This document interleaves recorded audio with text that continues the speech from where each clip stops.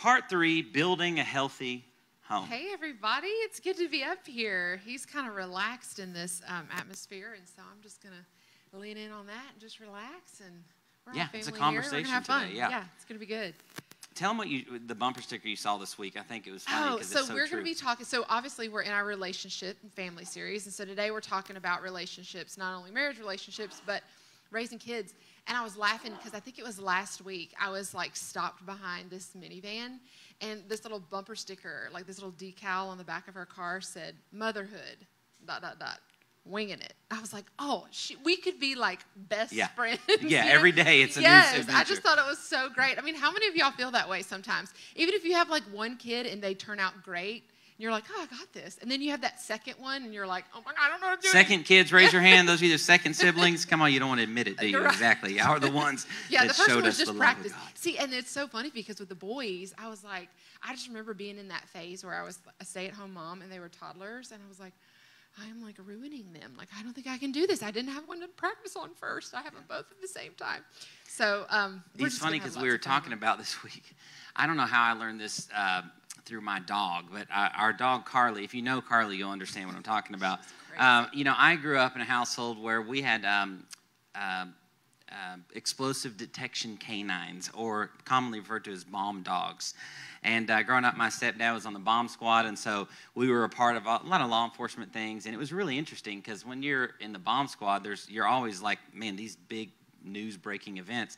And so we had all of these the city paid tens of thousands of dollars for these dogs that are high pedigree. They're what do you call it? We're like bred to be explosive detection canines. And the first one we got was a year and a half old and was working for the Queen of England whenever we purchased it from England and brought Mint was his name here. And these dogs were so smart, so easy. And so growing up in a household that raised mom dogs, I thought, man, I know how to raise dogs. This is easy because these dogs are perfect, whatever. I didn't realize they're genetically just born that way. I just thought I knew what I was doing. And then we had Carly, our golden doodle. And she has humbled me to the highest level. It's like absolute chaos. Nothing works. I can't teach her anything. And people are looking at me when she like jumps all over them and slobbers everywhere. And they're like, you don't like to walk around the neighborhood? You're like, no, I'm embarrassed. She pulls me around the neighborhood. You don't like to take her to the vet? Because like her energy level is so insane. Crazy. Yeah. And when we went to pick her out, there was Carly, and then there was this other dog that was like real docile and real sweet and kind of shy. We were like, oh, well, we want her, But we were like, we read something about, I think the dog has to pick the kids or something, and our boys, it's like WrestleMania. They were 5 years old at the time. Yeah, and so she like ran and jumped in the wrestling pile, and they were rolling in the grass, and we were like, she's the one, So there's a humility that comes with it. We had 2 at once. Those of you that had one child and then multiple children after that, you're like, oh, this is easy. This is not easy. I don't know what I'm doing.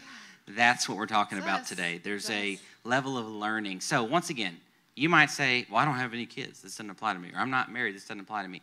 These principles today are going to touch every part of your life and affect every relationship you have. And if you're a grandparent in here, you need to understand what we're going to talk about with kids today, because there is a role Bible specifically says for the, I'm going to say wiser instead of older crowd, that you have a role to impart into the next generation. And it doesn't end when your kids grow up. So if you don't have kids yet, then definitely be taking notes today. And then we're going to talk about marriages and relationships in general. We were watching this sermon that was preached about eagles, and it was such an amazing analogy. Once you learn about the bald eagle, the American bald eagle, it's one of the most fascinating of all animals. First of all, it's one of the most just amazing, majestic animals there are. But the interesting thing about eagles, you've all heard this before, they have vision like no other animal on earth. I found out by studying that the American bald eagle can see at approximately 2 miles away. They can see a mouse running in a field. From 2 miles, a mouse. Man, another thing about them is they're very solitary. They don't go in big groups or anything. They're at the top of the food chain. There's no natural predators for American bald eagle. But here's what's even more amazing that we really want to start off with. The way that they have lay their eggs in their nests and produce their young. And one thing that every bald eagle does, mother bald eagles, builds the nest higher than any other bird.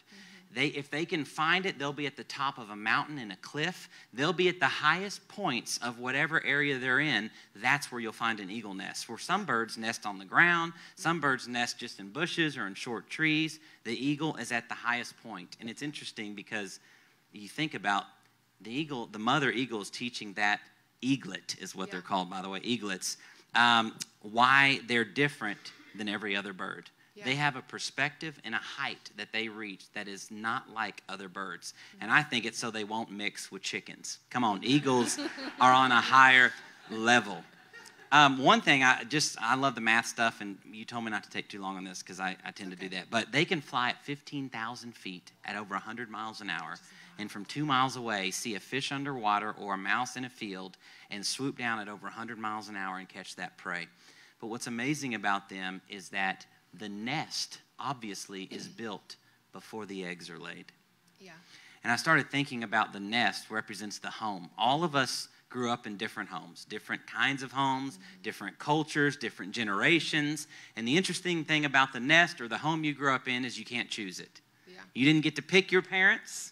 Some of y'all are like, man, I wish we could have. Some of y'all are like, no, it was pretty good. You didn't get to pick the side of the railroad track you were born on or the culture you were born into. You were just born into the nest you were born into. And your whole perspective in life is framed, it could be framed, when you start out by everything that you saw in the home that you grew up in. Yeah. And that is a thing that we have to constantly fight against sometimes.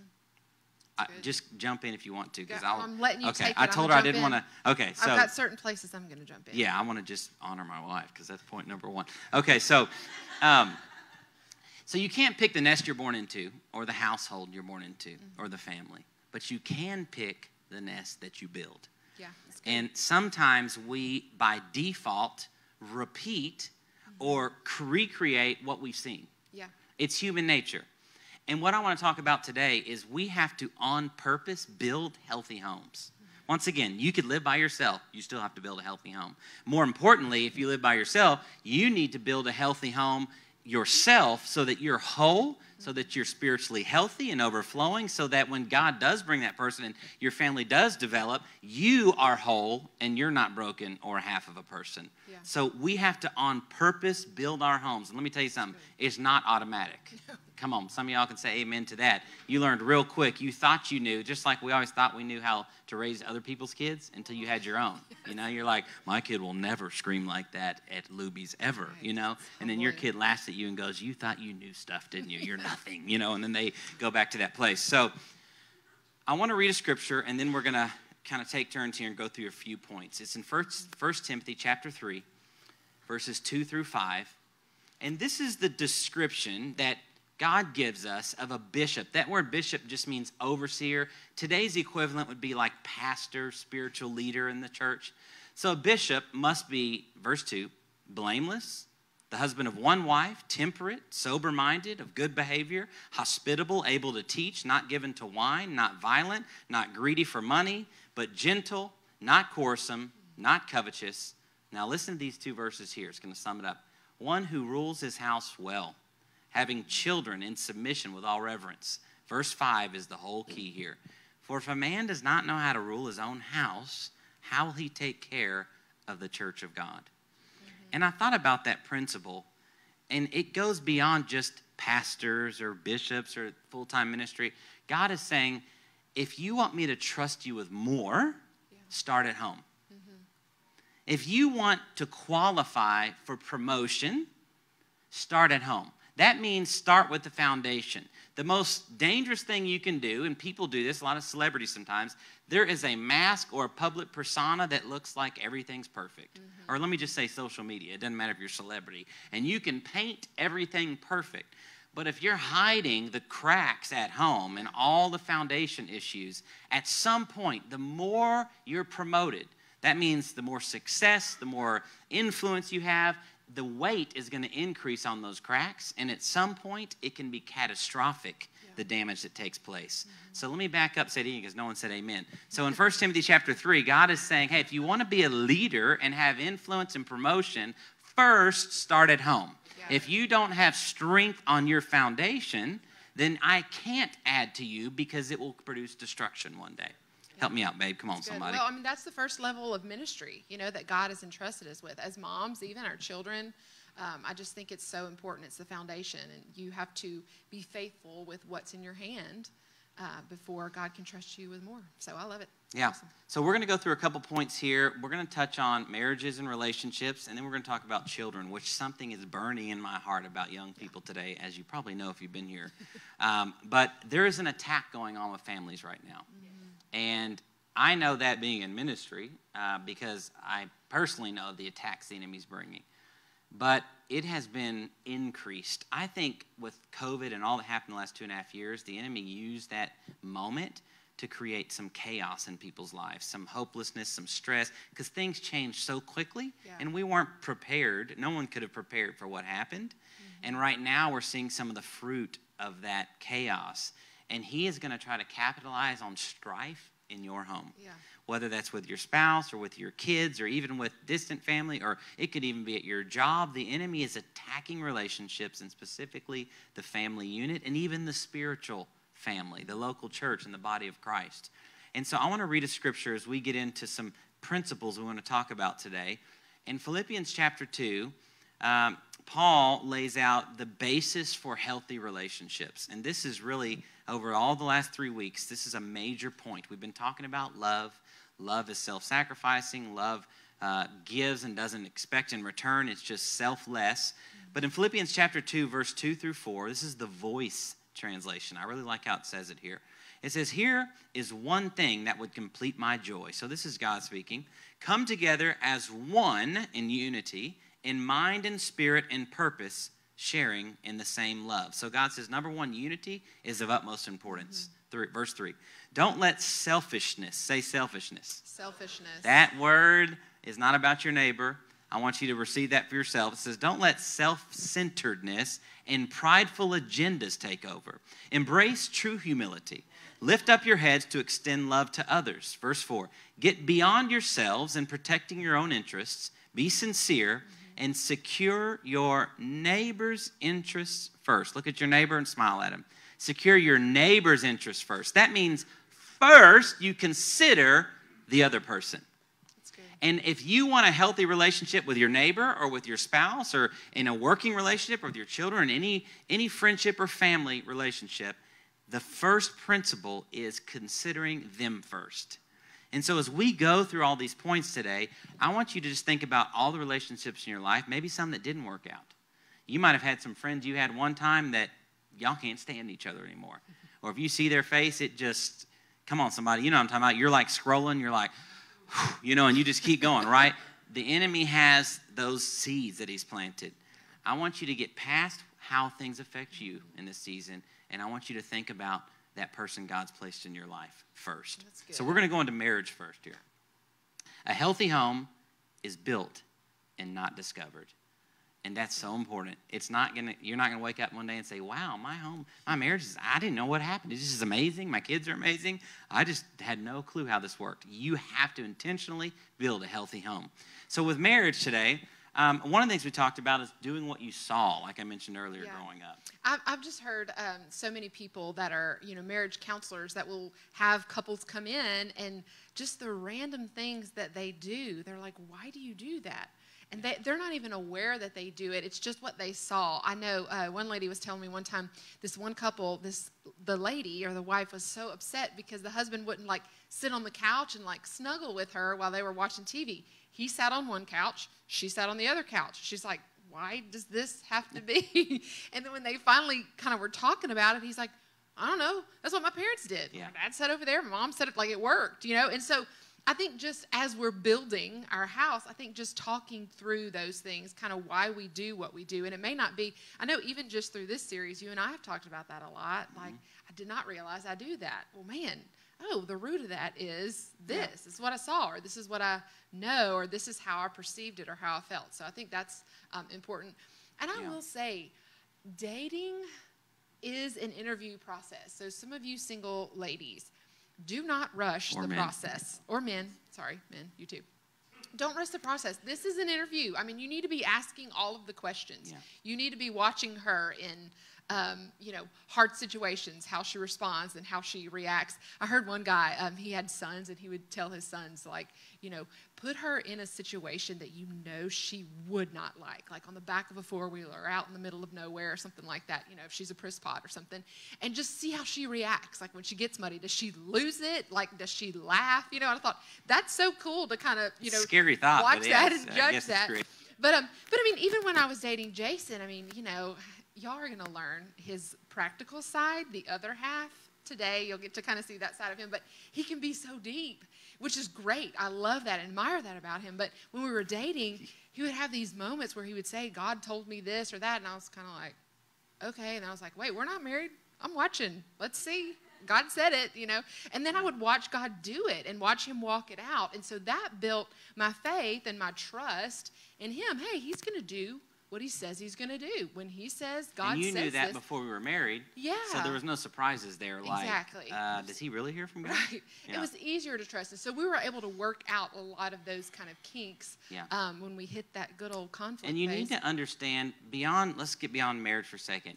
Any relationship God's put in your life, if you want it to be healthy or get on the right track or back to the right track, begin to ask questions and learn their perspective and where they came from. What was the nest they came from? Yeah. Because if you understand, there's a reason in our Connect class at Lights, when you're new here and you hear about the vision, we do a personality test and a spiritual gift assessment test. Why? Because we want to understand you. Because if you understand that other person, then a lot of things will become clear whenever the background is included. Like there's things that she would say. We know each other very well now, but in the beginning, she would say things, have a certain look, and I would interpret that from my perspective, how I grew up. When I saw that, this is a bad moment. She's like, what do you mean? Because we don't understand the background. So the best way to be humble and have friends is ask questions. Come on, that's important. That's Where did you grow up? What do you think about this? How do you see this? So that being said, we're going to do this different. Normally, we're going to go through, in this part, we're going to go fairly quickly because I want to get to kids in a second and young people. But the primary needs of a wife and the primary needs of a husband. And normally, she speaks on the primary needs of a wife, obviously, and I would speak on the needs of a husband, and we're telling our point of view. But when we learn about agape love and how Philippians 2 says, consider the other person above yourself first, I think it's important that really I should be talking about the primary needs of a wife. That sounds weird, but once you understand them, I need to make that my priority, not me telling what I need and she's telling me what she needs, and then next thing you know, you're focused on yourself. I need this. I wish you did this more. I wish you told me this more. I wish we did this more. And now this is what I care about, and if you would do this, things would be better. So you meet my needs attitude. Let's think differently now. I want to meet your needs. So number one, and this is not all-encompassing, so ladies don't say, he doesn't know. Okay, like we consulted. And they're not necessarily in order of importance, even though this first one is very high on the list. Yes. But the primary needs of a wife. Number one, financial security is huge. Is providing that financial security and that communication. Because sometimes, especially being a visionary in the very beginning, our dating season, before I was in full-time ministry, this is one of the biggest tests that I heard from God, and I probably wouldn't be married to her today if I missed this, so thank God it worked. And don't do this if you don't know God spoke to you, because this sounds crazy now. You know how sometimes you tell your kids, like, I would never have you do what I did, but it somehow worked, but don't try this. But God said, I'm putting you in full-time ministry. I was like, man, I knew. I was ready. I was so excited. And he goes, but it's going to be a while, so I want you to go ahead, and I want you to leave the job you're at right now, and then I'll tell you what to do next. And we were engaged, by the way. That's not the best thing to do when you're engaged, to go, hey, babe, I heard the Lord. I'm going to leave my job. We're going to figure it out by faith, okay? And we're getting married in 6 months. Okay. But I know what God said, so I did it. Mm-hmm.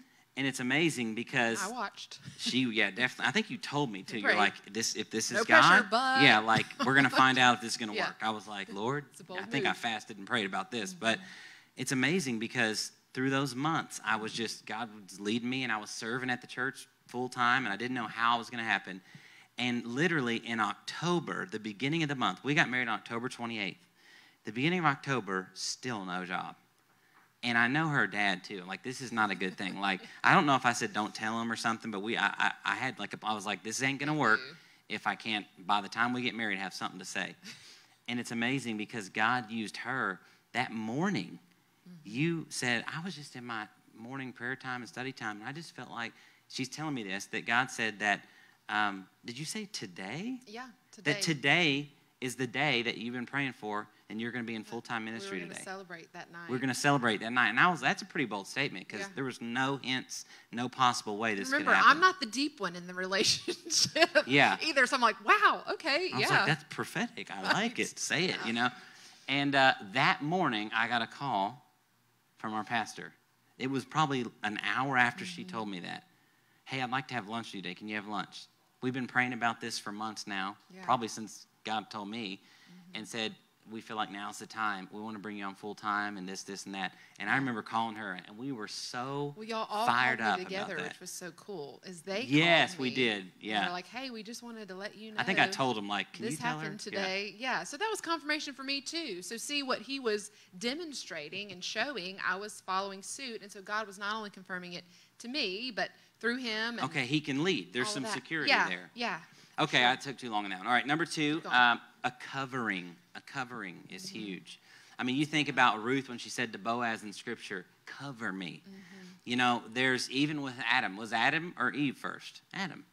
And so Eve came from the rib of Adam. So there is a covering that God has given every man to provide for his wife. It doesn't mean she's not going to be successful and have vision or anything. And I don't even mean financially. I mean to just be a shield of protection. And it doesn't just mean physically, I'll protect you. No one's going to hurt you. Emotionally cover your wife. It's huge. I remember one thing we really struggled with is when our boys were very young. I mean, we went from no kids and we weren't kid people to twin boys. Of all things, boys and remember, and I twins. talked about being home with these kids, and I really believed, like, I may very well mess them up. Like, I do not know if I have what it takes. I left my job. I'm home taking care of them. So I did have a lot of, like, mom guilt in areas where I felt like I was missing it or I'd get frustrated or whatever. So in that season of life, I was pretty vulnerable. You were very sensitive to things about the boys because you're like, I don't know if I'm doing. And I was at work all day, and she was just like overwhelmed. New season, and then one of our kids directors at the church we were at, back there in the kids ministry, came to her on a Sunday and was like, "Hey," and the boys were like young at the time, like 3 or 4 or something. Yeah. And they're like me. I mean, they have a lot of energy. They're pretty hyperactive, So they were just kind of like, and it was a class full of boys too on top of that. So so it was just like chaos, back there. And they were all just running in circles and whatever. And she was kind of stressed out and came to Courtney and was like, we got to fix this. Like, it's not just your boys, all the boys. And of course, we were on staff as well. She's talking to us as parents and as pastors too. Like, can you help us with all this? We had, said that we're parents first. So if the boys are misbehaving back there, like, they're not going to get away with it. We're going to come back there. They know what they're supposed to do and what they're not supposed to do. And so I remember it was just, he would have to be at the church early. So it was such a struggle just to get him ready and get him looking cute and all that. And then I had to sit on the first row and like, so we were just running to kind of get him there and get him fed and make sure they don't have food all over their face. And so then it's like right after worship, my number would come up on the screen and I'd go back there. And I remember this one time I went back there and they were both like outside in the hall for everyone to see kind of thing. And they just had this like look of like shame on their faces. And I was like, what's going on? And I remember they were doing something silly, but I asked like, well, were they the only ones doing this, And, oh, no, all of them were doing this, But so I'm like, okay, but like, then why did you like, everybody is like looking, it's like the, the hallway, like the parade of like walk doom of shame, or whatever. Yeah, walk of shame. And so I was just like, ugh. And I think after a couple of times of that happening, I was just so stressed out. I was like, if they call me again, I'm going to get them, like put them in the car and drive home. Church started and she was stressed. Like she couldn't think about the message or worshiping Jesus or anything. It was just like, what's going to happen back there? And I realized I got to cover her emotionally right now. She's stressed. She's carrying all this weight. And it doesn't seem like a big deal now, but in the moment with twins, we were sleep deprived too. So we were kind of loony we barely were there. And I said, no, I'll take care of this. Yes. And I went back and told them, I said, from now on, don't tell her, don't call her, don't do anything. Talk to me and I'll handle it. I don't want her to carry this anymore. And that was like, that's my Boaz moment. Like he got it, But just stepping in and being like, no, like she is stressed out. I'm going to step in like I'm the dad. So if the school calls, you talk to them. Yeah. And it's easy for us to go, or, you'll deal with it all. Yeah. Or if the IRS calls, you answer the phone and talk to them. Don't be like, babe, you tell them what, whatever. Like, cover her emotionally. I know that doesn't sound huge, but I'm telling you, it's not just a physical protection. And there's also a spiritual covering as well. Yeah. Are you leading spiritually, or does she feel the pressure to get you to church or to get you to Yeah. act right or whatever. No. As for me and my house, that's your job, guys. We will serve the Lord. Yeah. Create that culture. Good. Number 3, involvement. Involvement. As simple as assisting with everyday things. Like I learned that dishes. quickly. Don't check out when you come home from work. Don't, be present. It's easy because one of the things with guys is we need some like detox time just mentally. After a long day, it's like I have to at least have 15 minutes where I'm like, I can't go right into a conversation or anything right now. I just need to sit for a second, catch my breath, But recognizing that there is a time to connect together and not be parallel. You can do life next to each other. And how many people have told you when their kids moved out of the house, they looked at their wife or husband and said, "You're a stranger, I don't know you." Why? Because we were just coexisting for all these years. You have to connect and have involvement. And listen, company is not companionship. That's good. Just because you're in company with each other doesn't mean you're in companionship. Yes. And that's not even in a marriage. That's in any relationship. I think sometimes for me, I'm like, man, if we're in the same room, that's some quality time right there. Like, I like just spending time watching a movie with you, But to her, that's not companionship. Let's communicate a little bit. And I'm like, why? Let me just put my arm around you and be in the moment. Great. How are you? Asking questions once again. Stability is another one, number 4. Just consistency. When you make a decision, unless you got to humble yourself and if it's wrong, but don't be so fickle, Sometimes it's just knowing if God said it, I'm going to stay with it. I'm not going to quit every 3 days. I'm not going to get this job and say I hate it or, tell this one thing and then forget about it or go back on my word. Be a man of your word. Yes. And have quality time, maybe even schedules, One thing I'm trying to do in this season is be more scheduled with our family and say, this day, I'm going to commit to this. I am going to take you on those date nights on Friday night. I'm going to have quality times with the boys. We're going to have our Bible study at night. Just being consistent. Why? That creates peace in a home. When you don't know what to expect every day and you're flying by the seat of your pants, as they say, then you're creating instability in your spouse and with your children and everyone around you. Yeah. Who knows what's going to happen today? Instead of saying, we're offensive. Here's the way we're going in life, and we'll deal with whatever comes, but we're not reactive in saying, well, we'll just see how it happens, and I'll try to clean up the mess afterwards. Yeah. There's a consistency there and stability there. And then number 5, empathy. I wrote here, the ability to understand and share the feelings of another. Listen, don't fix. Come on, it's easy to try to fix things, and I've learned just listen. A touch, a look, and a soft word. James 1:19 says, "So then, my beloved brethren, let every man," come on, that says man, "be swift to hear, slow to speak, and slow to wrath." And so sometimes you'll even say, "I don't know why I'm feeling this way. Who knows what's causing this, but I feel this way."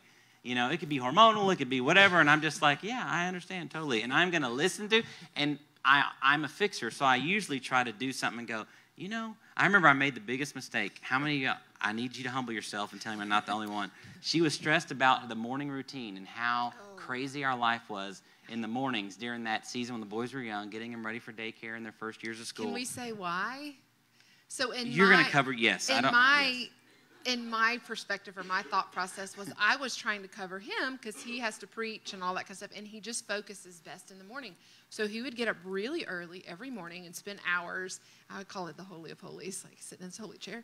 I mean, he has like noise-canceling headphones on. So I'm like running around with my hair on fire, trying to get toddlers and kids and packing lunches and all this stuff. And I'm and like, he's just yes, like, Lord, we in love the you. Holy Yeah, of it was Holies. very hard for her. So, yes. I had a smile on my face. Coffee She's sweating. And with a little heater so it stays hot, and I'm like, I need the coffee, all of it, we're running around. And so what was your response? So you were, because you were just talking about that, and now I understand that I was off. But in the moment, I didn't.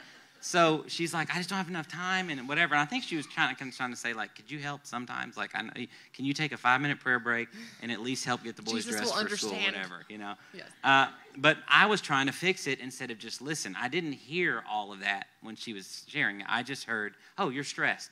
And then I just tuned out the next 10 minutes of talking. When you're a mom, you cannot really relax when you have little kids until they're like in bed asleep. And then you don't know what to do with yourself because all day you've been doing all the things, right? So then you want to stay up a little bit later just to kind of have some time to decompress and shower or something, maybe eat. Yeah, eat. Something like that. So I was kind of in that season of life. All right, so we set it up for the worst statement ever now, and you're all going to know how dumb I was. So I was like, I have a solution.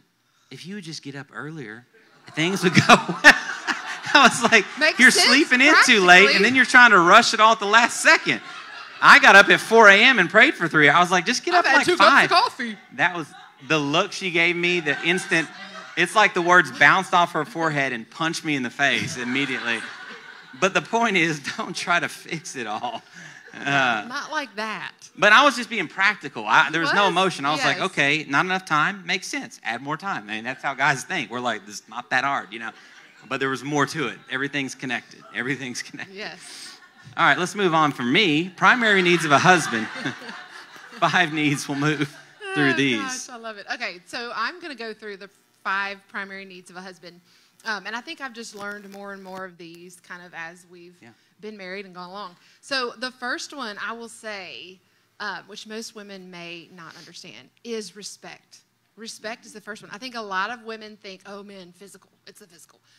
It's really not. It is respect first and foremost. If they don't feel respected, they feel defeated. And I think sometimes if some of us are a little sassy, because I know I can kind of be that way, I really have to watch that and guard that because I don't want to disrespect him, especially in front of other people that he's leading, you know, because obviously I know his weaknesses. He knows my weaknesses, you know. But I think to cover him in that sense and just to still honor and respect. And honor is part of that too. It's huge, you know. It's not just like respect in the sense of men between men have a respect, and it's not really what we're talking about.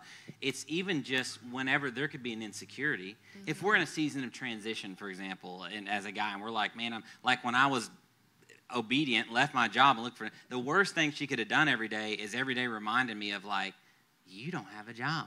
Like, you're pretty much a loser. Like, why are you doing this? Like, to minimize that, and then all of a sudden, what happens to a man? There's walls that go up. We just shrink in, and we hold it in.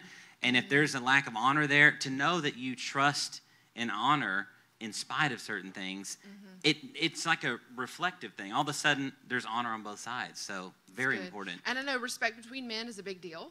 So respect and honor from a wife is priceless. I think every man wants to hear or at least feel, I trust you. Yeah. I believe in you, and yes, girls, I want you. They want to hear all of those things. But when all of those things are in a line, you know, or in line, then everything else in life is good. You're able to fire on all cylinders. I mean, to this day, when on a Sunday, first thing I'll do, I want to know what she thought. I learned not to ask any of y'all, but I'll ask her. I'll say, how did you like the message? I'm kidding. But because I want to know, and sometimes, even whenever there's correction that's needed, she's like, well, you did great. This one part, though, it lasted too long. But because I know there's honor there and she cares, her words carry a lot of weight with me. Yeah. And so she knows how to say it. It's not like, wasn't that good? It's like, baby, you're always amazing. There's just one thing. Because it can wound me like no one else's words. You know, what she says, oh, I just think you're not good at that. You don't believe in that. That can affect me. And so it's huge to have that in a marriage, for sure. So number 1 is respect. Number 2 is the physical intimacy. When Adam's rib was taken, it created a physical desire to have oneness with Eve again. And I will give some advice to some married, I emphasize married ladies here. When your husband is about to go out of town on a business trip, there is one person that can fill his love tank, and that is you. So make sure that it is full, okay? And I think just being, you know, listening to him and Paul being said, available. Don't be apart for too long because the enemy will come in and bring a deception in there. Again, when that tank is full, all's well in the world. When it's on E, there is a struggle that is happening, and you're leaving him defenseless. You're leaving him vulnerable, and we don't want to do that, right? He's our covering. We need him to be strong for our family and all of that good stuff. So respect is number 1, physical intimacy is number 2, and then 3 is daily reflection. And I had to learn this one, I think, because like you were saying, you would come home, and I had been doing all the things. I mean, we have like 45 tabs open in our brain all the time. He's got one. So when he comes home, he's like, oh, I'm stressed, you know, and needs to kind of reflect. So most men have a hardwired need for daily silent reflection. They need to unplug and decompress. So I learned when you come home, I can say hello, you know, give you a kiss, hug you, and then just kind of let you do your thing and kind of decompress. You're kind of I don't know what you're doing. If you're filing through kind of all the things of the day and just kind of nothing releasing really. it. I'm just taking a breath. Yeah. But I noticed kind of when you come because you used to go right into a conversation. I was like, yes, I and just I walked was in like, the door. I haven't even set my things yes. down. Yeah. Well, I was with kids all day, so it's like fire hose, blah, and he's like, whoa. And I realized like this is not working. But it seems like about 15 minutes or so later, he kind of comes around and wants to talk. Hey, how was your day? And how did this go? And so we've noticed that's kind of a good thing for you to kind of get settled and decompress. Men have an invisible emotional pipeline where all his emotions flow through. It can get clogged occasionally. And we talk about this all the time in a lot of our classes and stuff, but we can function well with all of our like tabs open, and we can jump from one to the next, and it's super easy. And it's not that easy for you. You just have one, and it is there. And if he's not on that subject, it's like we got to wait for it to close up and then kind of open the next one. Because if you would bring up like 3 problems immediately, you're like, okay, the boys got in trouble at school today, toilet's not working over here, and we need to figure out what we're doing about our insurance. And I was like, I'm stressed now. Like, can I just sit down for a second? I'll talk to the boys, and then we'll talk about the rest. Yeah. Yes. So this isn't an excuse, guys, to lay in a recliner and ignore your family, but do your best, ladies, to give your husband that time just to kind of decompress. It makes a big difference. And then number 4 is they need to feel productive. Genesis 2:15 says, "Then the Lord God took the man and placed him in the Garden of Eden to cultivate and keep it." A man's confidence and identity can be wrapped up in what he contributes. Men get fulfillment in providing for their family.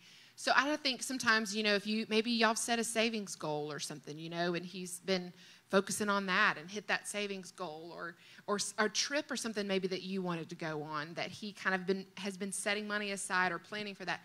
I think praise is important. I'm learning that with little boys, most men, I feel like, that's words of part, affirmation kind of guys. Yeah, so I think when we congratulate and say, wow, this is great, this blesses me, thank you for thinking of me and doing this, or I feel like, I had a part to play. We partnered on this, savings plan, and we hit our goal. We made it, So things like that, I think, make a big difference. Read the rest from here down, because it's a good point, too. Okay.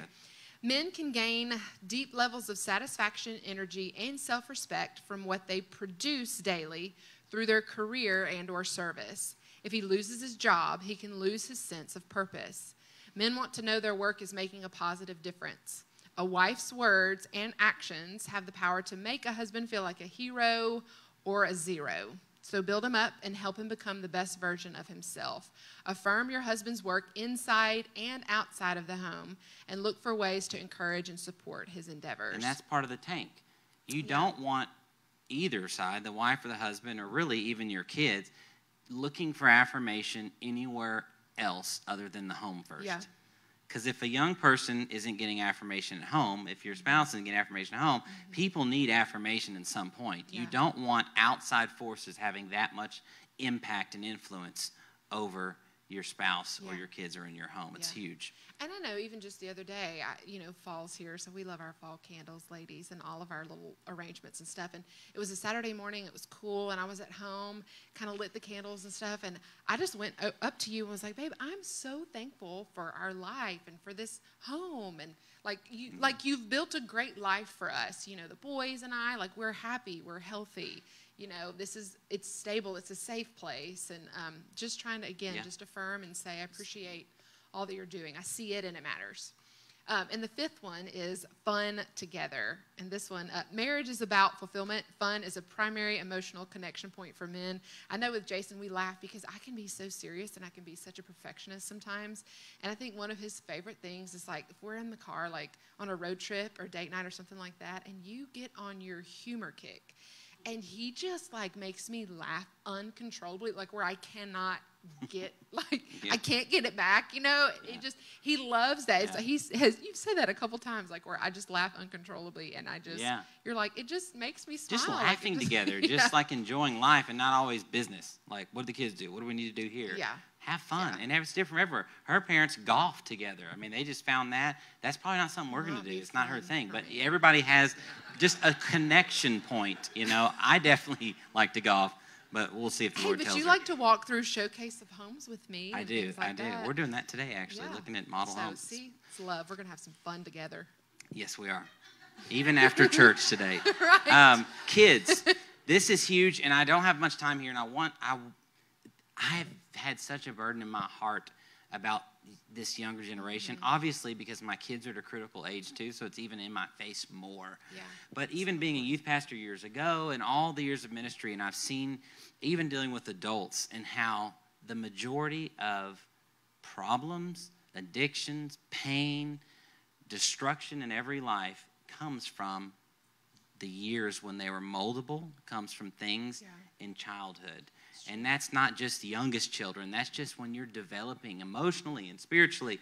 And so we have to, as the body of Christ, as the church, and as families, need to do a better job of being attentive and intentional with the young people in our lives, whether it's your kids, your grandkids, nieces and nephews, even as a church member, other young people that you're not physically related to like speak into them, to provide that confidence, to give some direction. And as parents, even more important than anything, in this generation with all this kind of stuff, technology, so much the more. seeds that go into their heart through their eyes and ears at young ages go into the soil of their heart.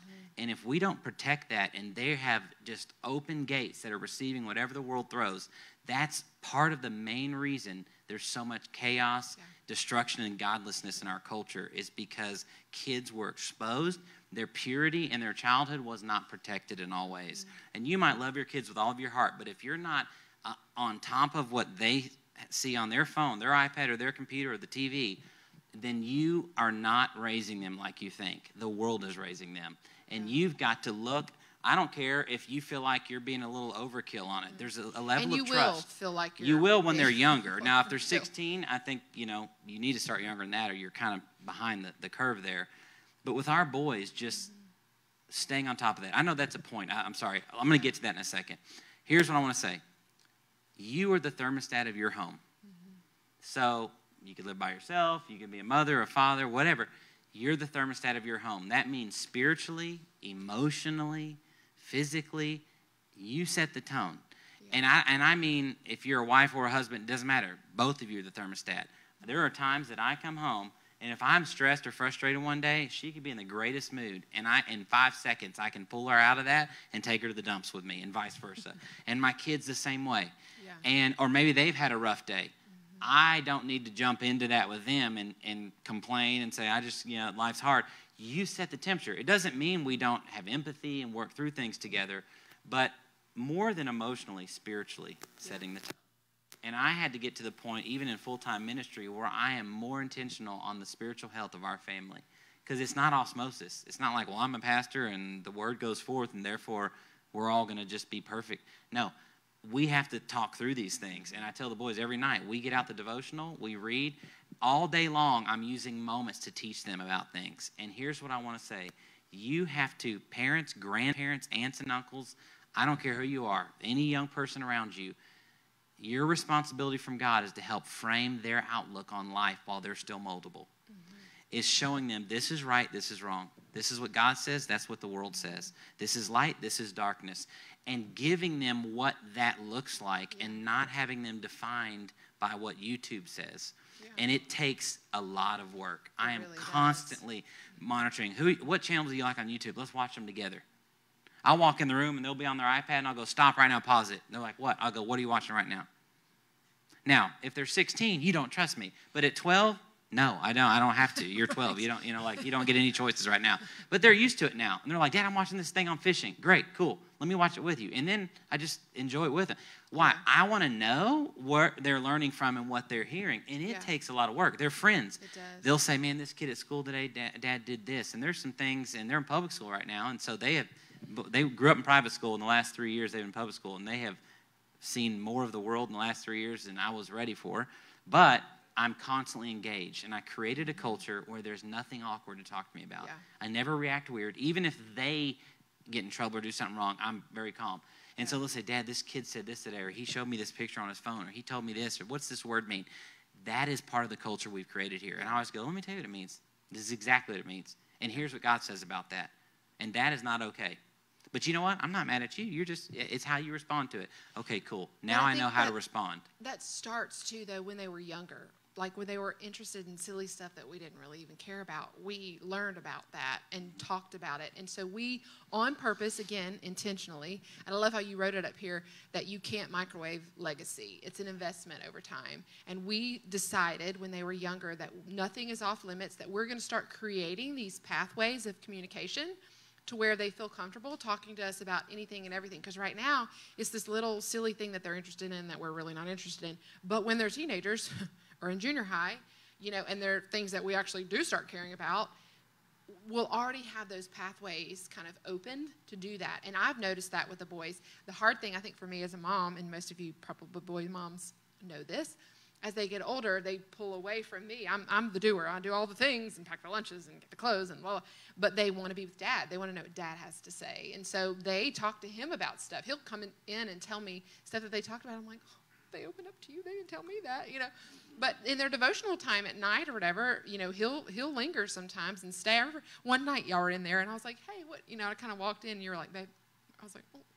But they were opening up their hearts and like sharing with you. It was a boy thing too, so it would have really ruined the moment if you would have been, yeah. Yeah, some of them I probably don't need to know, but it's so good. I'm so glad that he's there and that he is present and that they can talk to him about that. You know, they come to me with and their confidence comes from those moments. Yeah, you know, and it really never changes. I mean, I still like to hear my parents proud or man, that's awesome. Or I mean, I believe in that. They always need to hear it. You know, there's 3 stages of parenting, and when I heard this, it just rang so true. The first one is master, second one is guide, and the third part is friend. And as a young child, it's not friend. You know, we're not friends with our 8-year-old or our 12-year-old or even our 13-year-old. It's I'm leading, God's given responsibility. But when you do it, having a hard line and not being compassionate or having that relationship can push kids away. Yeah. So it's not just having standards and knowing what they're watching. We have a trust relationship and a communication that I work every day of my life. I feel like I'm working on this with my boys, so it always stays open. So then I can come to them and say, what are you watching? Or this is why you need to respond to that. And they honor what I'm saying instead of here's my dad again. He always says stuff that's just dumb or doesn't. No, they honor what I'm telling them. And so master, then guide. Man, those teenage years, it's just guide. You don't want to put them under a thumb and push them away, but it's like, I've taught you young. So now, here's some wisdom. You need more wisdom, I'll help you in any way I can. But I can't wait for the day, and some of you know what this is like when it's friend, when they're adults and they're out of the house, and just the quality time with your kids as adults. You know, I'm looking forward to that. But not mixing those seasons up. Yeah. You're not trying to be cool with your 11-year-old and be their best friend whenever they need someone to protect them and honor them. Proverbs 22:6, train up a child in the way he should go, and when he's old, he will not depart from it. Now, I want to just real quick make a distinguish there, because some people think, well, that scripture didn't come to pass in my kid's life. It says, train them up in the way they should go, and when they're old, they'll not depart. It doesn't say they won't have seasons of departure. Yeah. There are times where you're like, the word is in there. Why are they acting that way? When they are old, they will not. You know what that means? There's an invisible bungee cord on their back that God has put, and they can run and do as much as they want and go crazy. And the further they get, the tighter that gets. And I've seen it in every situation over and over in ministry. That kid at some point just comes flying back to God, man. Whatever happens or whatever situation, God pulls them in, and there's restoration every time. So if your kids are away from the Lord right now or in that season, rest in knowing that there is a promise from God that if the word's in there, it won't return void. Yeah. So quickly, 10 guidelines for raising godly kids. And as I say this, you might not have kids that are young anymore. You might not have kids at all. I want you to think beyond just biological. As a church, we're a body and a family, and the Bible specifically talks about the local church and the aspect of a body and a family. So we can't just be selfish and think about my biological family. We're spiritual family, and some of you have a role. Your kids might be out of the house, and God's given you a role of a grandparent that some other kid in this church that doesn't have one needs, or maybe not have one that has what you have in you. So we need to have responsibility for each other as well and imparting into each other. Number 1, start soon. Guidelines for raising godly kids. Start soon. Psychologists say that age 4 is a time when character is formed in every person. Think about that, 4. So you want to start as early as possible. And even the boys at 12 years old right now, and it's starting, they're preteen, but there's that moldable part. my goal was to protect them from certain things at this age. You can't protect everybody all the time for their entire life, but in the most sensitive part of their development, mentally and spiritually, I have done everything I can to keep certain things from being sown into their heart and said, and images and things they've seen, because it's such a critical point to where as they develop in life, that's why an enemy attacks childhood. Yeah. Some of your hardest things that you've dealt with in life were in your childhood. Mm-hmm. Why? Because there is a growing, moldable season that he can put destruction, that if it doesn't get uprooted, it will destroy an adult. Yeah. And so we have to get and think in the beginning of that soil.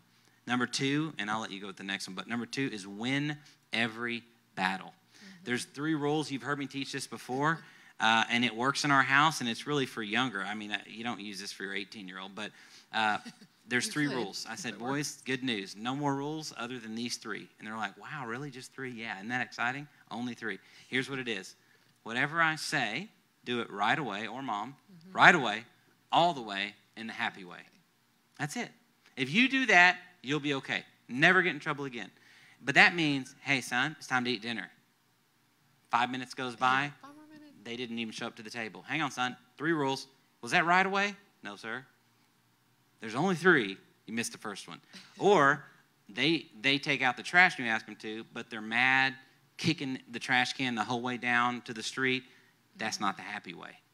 And that translates, you're not going to want to hear this, so I'm going to say it anyways, to your walk with God. If he says it, do it right away, all the way, the happy way. All right, Lord, I don't understand it, but I'm going to obey. And he is responsible for the outcome now, if you're under him. I am guiding them, and I need them to know to trust what I say. If I say stop, we've all heard this example, and they don't do it right away, and they run out in the street, they didn't see the bus coming over, that could be their life. It's that way with all of us, to trust the authority God's put in our life, that he's speaking through that and obeying that. And it's teaching them discipline, and discipline is hard because you have to be consistent. It means when you say, okay, if you don't do this, then this is the consequence. And then you just, don't do the consequence, or sometimes you do, sometimes you don't. You're giving them that, that this is optional, And so I think it's very important, like you said, to win every battle. And even going through that kind of master season when we say, don't touch the stove because it's hot. It's like when kids are little, you're not always going to like reason with a toddler. Sometimes your answer is going to be because I said so. As they get older, I think we can answer sometimes a lot of the why, but definitely teaching them that is just instilling that authority too. And not that authority is bad, but that authority is there. It's God-given to protect you, and I think it's very important that they learn that at an early age when they have a job and a boss one day and all of that as well. So learn to listen is number 3, which we kind of touched on a little bit, just about listening to them. When they are used to talking and you engaging in what they're saying, they're used to opening up. Yes. So that way, when they're 16, they're not shut off in the corner somewhere. And it doesn't mean they're not going to go through seasons like that. I mean, you can do everything perfectly right, and a teenager's going to do what a teenager's going to do. But your job's to do your part the best you can, and God will take care of the rest. Well, and like in this season, for instance, we have 12-year-olds. I'm driving the mom bus everywhere. We're going to sports and school and all the things. And I've just made it a point, like I'm not on my phone when they're in the car. There's something about the back of my head, I guess, that is not intimidating to a boy. And they just get real chatty in the morning, sometimes not so much. But at the end of the day, and they just talk about their day. And that's when we have some of the best conversations. When they were little, on the way to school, we would have our prayer time. And we pray every morning. I'll pray or they'll pray, and we kind of talk about their day and go over everything. So much conversation happens with us, at least, in the car. As a mom. And so I'm going to be sad when they're driving themselves to school because that is quality time for me. Now, they may come home and talk to him kind of in the face about stuff, but that's usually when they open up to me. Yeah, so that's been a great time for me to listen. Okay, I'm going to move quickly through these. Number 4, keep your eyes on them. Proverbs 4:23, keep your heart with all diligence, for out of it spring the issues of life. I talked about it earlier. Knowing what's planted in their heart. The one thing I've been teaching the boys, because I can't keep everything from going through their eye gate and ear gate their whole life. So instead of, at a young age, I'm doing everything I can to protect that. But as they get older, there's the whole world out there. So now I'm teaching them why I am so strict about that. And that's what I want them to learn. And we've been talking about what the scripture says about what goes into your eyes and in your ears will go into your heart. And it plants there. And it's a spiritual thing. And it is very hard to get that out. Yes, God can do anything. But let's just be honest. God can forgive and cleanse and heal. But memories are there no matter what. I mean, you can try to forget it and you can be forgiven, but it stays. And so I said, once it goes in, it's there. Yeah. And I remember, just to give you a quick testimony, there was a kid, and I am so passionate about the purity of a child because I, as a youth pastor for many years, and now with Chi and Tracy and all the schools and even with our youth group and being involved to a degree with what's happening there, the amount of things kids are exposed to that has taken them from a child to an adult without them being ready for it is demonic. It really is. The enemy is using, and for kids, they're at the boys' age, and they're in 7th grade, but even in 6th grade and some in 5th grade, the pornography and the things that their kids are exposed to at 11 years old, 10 years old, it makes me so mad. It's like, I don't know if I'm going to write a book or what. This is a passion of mine to protect young people from how the enemy tries to bring that darkness. And so I am just teaching them. I said, son, and I just break it down. I like give them every example. I'm like, let's say this happens. When you see that, it's going to go in your heart, and you might be 30 years old, and you'll have that memory. Or that might affect marriages. There's marriages that are ending in divorce because a man never dealt, or a woman never dealt with some things of purity in their heart that they let in for many years, and now it's destroying lives. So I can't make it as important as I can say it. And now there was a kid at school one day in science class. Austin didn't even know him very well, and he showed him something on his phone that he shouldn't see. He goes, hey, look at this, and held his phone in the middle of science class and said, look at this. What's the enemy trying to do? Plant that seed, that image into my son's heart. And so he said, look at this. And Austin came home and told me as soon as he walked in the door. That was huge for me. Mm-hmm. And he said, and his teacher confirmed this later, I found out. It's kind of funny. But he looked and he remembered what I said about the eyes, and it freaked him out to the degree of, I don't want that in my heart. He slapped that kid's phone out of his hand across the classroom in the middle. The teacher's teaching. All of a sudden, Austin goes, pow, and slaps the kid's phone. And the teacher looks at him. And he's like, it just looked like he was just beating this kid up or something. But he said, I hit that. And I said, well, good. I said, do you understand why you did it? Yeah. And I said, and he goes, Dad, do you think, and he was almost nervous to a degree of like, is that in my heart? Like, is that going to affect me? You know, whatever. I said, no, because your heart's pure. Your heart's right. You didn't, just because the enemy's going to try to do that all the time. And then I gave examples. There's songs that are come on. People are going to speak things over you and say, you're this and you're that and you're not this. And I said, you have to learn, though, God will protect your heart. When you keep your heart in his hands, he'll cover you. And I said, you did the right thing. And he goes, yeah, it was blurry anyways because it was flying through the air whenever he did it. Well, and didn't he tell him something? He's like, don't show me. I don't want to look at that or something. Yeah, he's like, I'm not putting that in my heart. He'll say things that obviously these kids weren't taught. That's like from Scripture. And the kid's like, what? He's like, I'm putting that seed in my heart. And the kid's like, what? I'm just showing you, you know, like they don't understand. But what I'm saying is Joseph did that when Potiphar's wife came. There is a part of the body of Christ that needs to step up, and you need to protect kids, grandkids, those that are in your care from these things. It's huge, man. So all right, number 5, quickly, making memories huge, healthy culture, vacations, fun time. At least give 15 minutes with your kids every day. I mean, like looking and listening to them. Just like with a wife, you need to connect with your family as well, both parents. Mm-hmm. Number 6, teach them the Word. Teaching the Word is huge. We have plans. Pastor Tony and I have been meeting about just investing in families in this season. And one of the goals I have is to get a church devotional that's a family devotional, not just kiddie, but where it can reach parents and kids, and just get them into all of your hands. And for us together as a church to maybe just do the same devotional together on every day. It's like one page. Just imagine if June 29th, we're all reading the same scriptures, we're reading them with our kids, and we're creating a culture in our home that the Word of God takes priority there. Mm-hmm. Get the Word in you and your children every day. Number 7, teach them finances. We've all said, no one ever taught us money. It's funny. It's like school doesn't teach you anything. You just have to figure out. When I was 18, I didn't know what taxes were or anything. I was like, I heard somehow, I guess when I get paid, I just knew they took it out of my check. Give them some of that information. Like say, hey, let me teach you what I've learned here, because we want to prepare them for success in every way. So even with money, tithing. Our boys. Dave Ramsey has a great kids course too. We have the little clear little piggy banks and stuff that we taught them about tithing and sowing, and saving, and they loved that. They were so happy to kind of learn. how to do that. And they get to see the fruit of that. Yeah.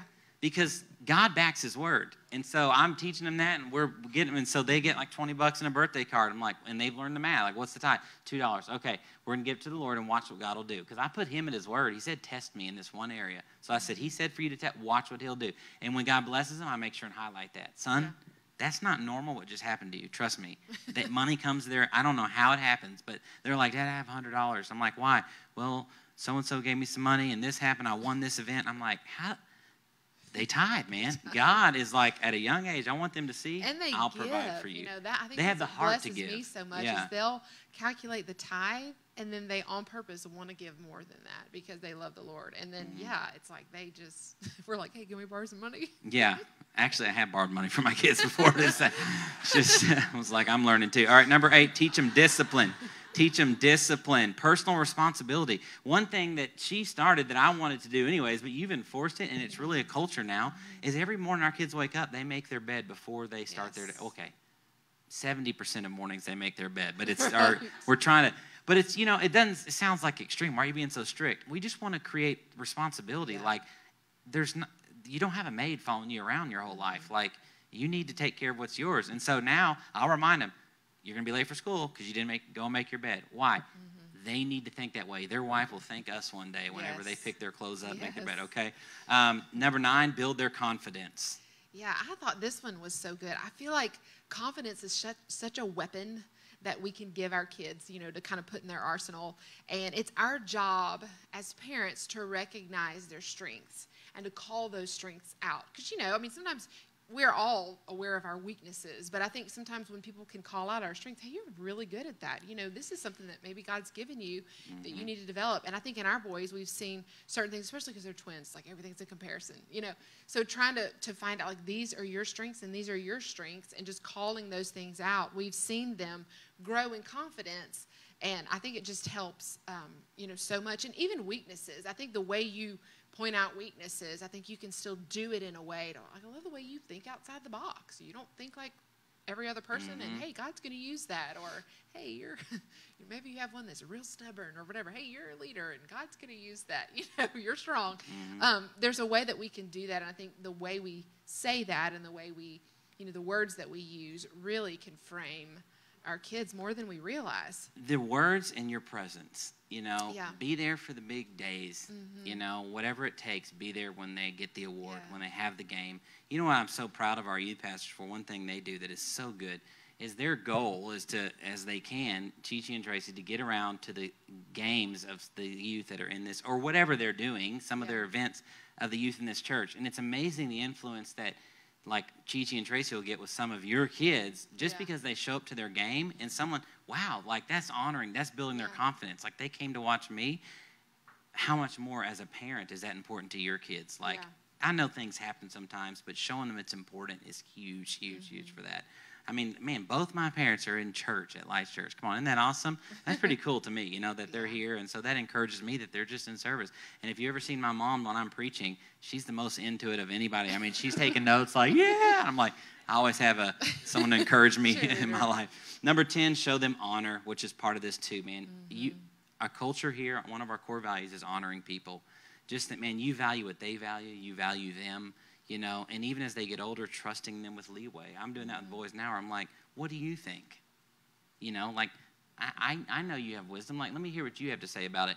And I'm valuing what they say and what they think as well, and showing them it's valuable. And I've just learned with the boys, it's funny because we have one that does not care, that would, like, smooch me in front of his friends and was like, that's my mom, I love her, And then we have another one that's like, oh, don't draw any attention to me, Mom, don't say anything, don't make any, And so I'm learning in even ways like that, with sports and stuff, not to embarrass them or say something silly around their friends and stuff like that. Like, I'm learning, to honor. Or if they say something, be like, Mom, when you said that to my coach, it really embarrassed me. I'm like, I'm sorry. I didn't do it, on purpose. Okay. I'm glad that, to know that you feel that way, and I won't do that next time. And so I think that just makes them feel like you're not just, oh, kid, just doing the little rubbing their head or whatever people used to do, knucklehead, or just not embarrassing them and showing them honor just as I expect them to show us honor. So I think it makes So I want y'all to pray with us over families today. We're going to pray over your family, the families in this ministry, and also in our community. We're in these schools, and the more we're learning about some of the homes and nests, if you will, these kids come from every day that are showing up at church, at school. Some of it's shocking to me of what they're going home to experience, and then showing up at school, and you never know by looking at them the abuse or the things they've seen or the things they've experienced. Yeah. And so we're going to cover families in this season against that attack, because in these days, we can't afford to have any open doors that the enemy's coming through. We need to close and lock those doors. If you'll stand up with me, I just want you to close out in prayer. And I guess a good segue in tonight is, if you haven't come already, I would still like for you to come to the Marriage on the Rock tonight, and let's be proactive in our relationships.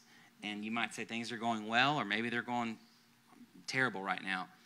We got to do it together, and I've been praying about it. We want to make available so many opportunities to minister to you and your kids and your family that we need you to take advantage of that. So we have a marriage small group. We have that's separate from even tonight. That's just a relational small group. And then, of course, tonight at 5:30.